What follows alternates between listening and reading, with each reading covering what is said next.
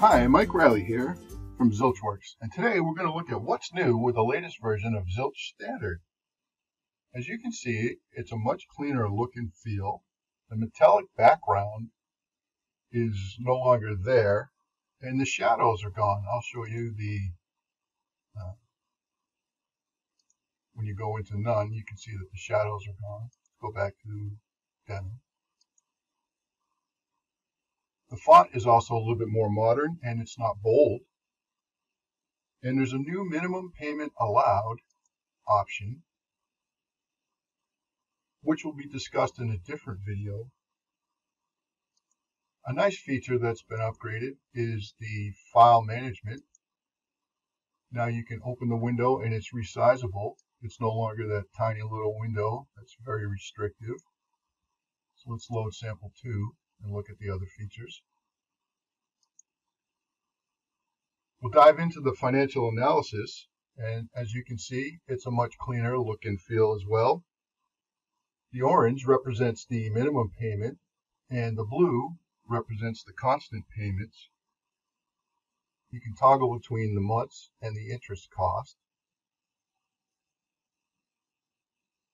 And if you look at the debts, they change instantaneously, so you can see the results a lot nicer. And the plus amount slider goes from 0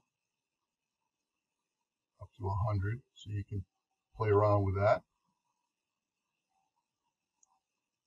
And the print preview is a lot more friendly. The analysis report doesn't go into full screen. And we've also added a print screen feature.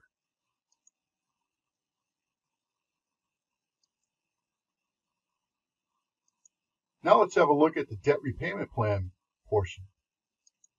As you can see, it's a much cleaner look and feel. The orange represents the minimum payment plan, and blue represents the Zilch payment plan. The pie chart in the middle gives you a nice visual of the savings you'll achieve by following the Zilch payment plan. You can also toggle between the interest cost and the length in months. And if you click on the reports, they use the same friendly preview screen.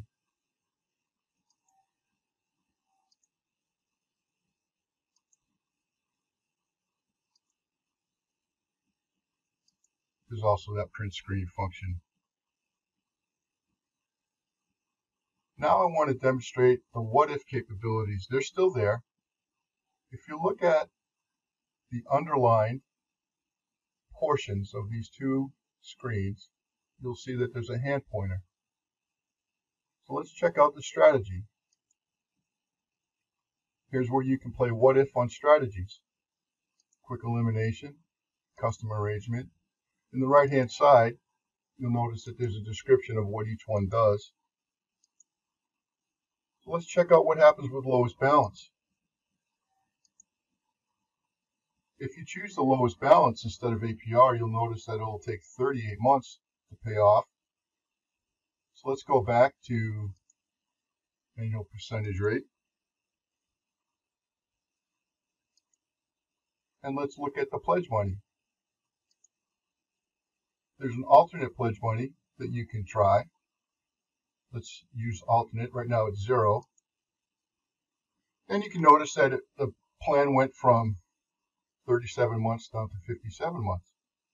Well, what happens if you want to use 200 in pledge money instead of 100? Change the alternate,